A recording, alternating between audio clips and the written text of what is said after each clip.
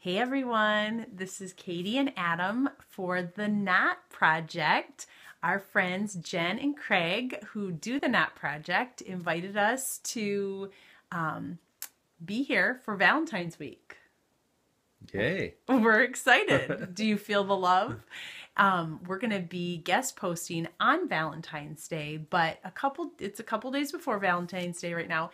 And we want to talk a little bit about unrealistic expectations.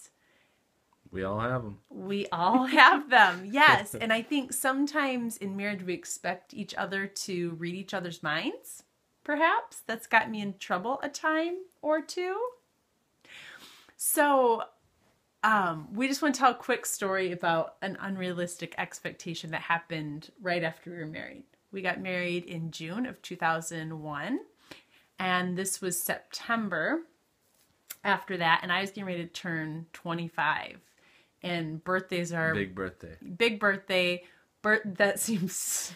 Now I'm 40. So that doesn't seem like that big of a deal. So long It was a big deal then. And I'm a little older than Adam. So I'm like, ooh, what's he going to get me? Because I'm a gift gal. And I like things right on the day. So like, Valentine's Day is coming up. How many of you like to celebrate on the day?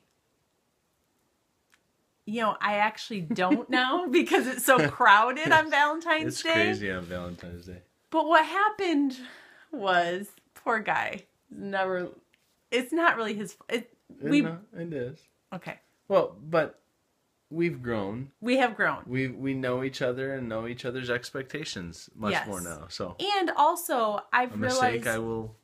hopefully never make again. Well, and I've realized too, like, it's not fair for me to just think, even though, when you're married, you're one, that doesn't always mean you can read the other person's mind. And so I've come to be able to communicate some expectations, and sometimes they are unrealistic. Like, if I want to go to Hawaii for Valentine's Day, probably not realistic. Not gonna happen. Not this Valentine's Day anyways. So maybe... in 25 more years. Maybe. Hopefully before then. So what happened on my 25th birthday is the day came and went and there wasn't a gift. And he had started thinking about a gift, but like to me, like my family culture, my upbringing was like, you just would never do that. Now his family culture is, if you said happy birthday to each other, great. You might get a car, so we were coming. If something happened within the week of your birthday, you're good. Right. So we were just coming at it from different angles. And my dad would like get all of us girls like flowers and balloons and chocolate on Valentine's Day. Like we could count on that. You know what I mean? Thanks a lot. So, this is what I have so thanks to your father-in-law, right? This is what I have to follow. So anyway, so it gets a little... Not that that's a bad expectation. That's a great thing. Right. But... we just came from different cultures and... Family cultures. I didn't... realize that was a expectation. So it gets a little worse before it gets better. So his brother... It gets better? Maybe. His brother has a birthday the day after mine. So I think the next day or something, we were at his parents' house. And Adam comes out with this big gift. And he brings it over to me like he's going to give it to me. And here I'm like, oh, he got something. Oh, it's big too. What is it? And he's like, oh, just kidding. It's for my brother.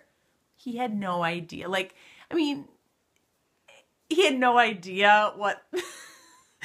I was just like, what? I know this guy loves me. Everybody's probably thinking, how could he have no idea? This must be the dumbest man on the planet. No, he's not. It's just an example of my expectations were just like, really high.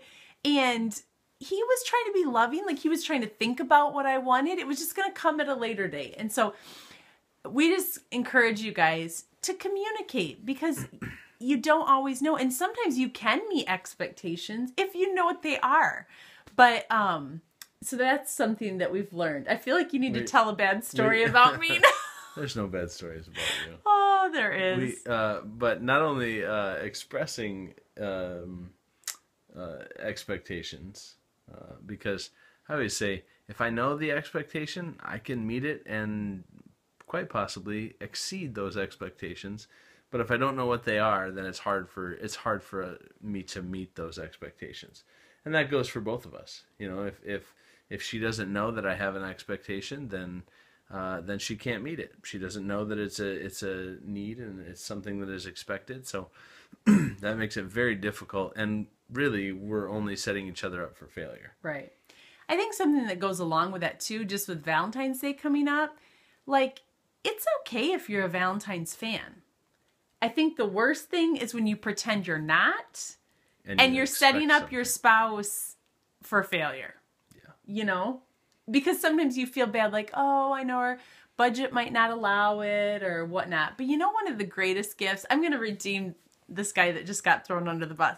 One of the greatest gifts he ever gave me was he picked up 2 white rocks. We lived out in Arizona, and he brought them home. And he said, I got you something. I think you got me like a candy bar, maybe 2. But you said, these 2 rocks stood out from all the others like you do. And so he gave this to me. And I tell you what, besides the rock that I got way back, no, those rocks meant so much to me because he was thinking about me.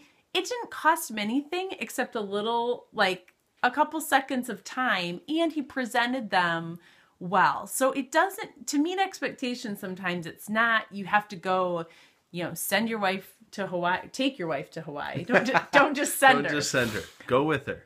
That's a good But the thing. other thing about expectations is it's really vulnerable when you communicate expectations. And so I think if you go to your spouse, whether you're the husband or the wife, and you communicate expectations, give your spouse room to say if that's reasonable, if they're able to meet those. But if you are, like if I said, honey, it's been a really long time since you got me a gift, and that's my love language, that'd be really great. I mean, that's vulnerable for me to say that. So if he's like, oh, I'm going to get you a gift soon, and then he doesn't do it, like that really stinks. Or the other way, like if he said, because what happens then is she starts not expressing her expectations or her needs and shuts down, and then and there's bitterness and resentment there that grows, and that's not a good thing. That's right, allowing the enemy to drive a wedge between. And we're not trusting each other. And I think the same thing goes if he said, honey, I know you're really busy, but if you could maybe like fold that laundry or have the kids help you. And he does fold laundry too. But that's kind of taking over the house like this week, that would be great. And then if I forget that or just decide not to do that, like that stinks because he's made himself vulnerable and it probably wasn't something he wanted to necessarily say.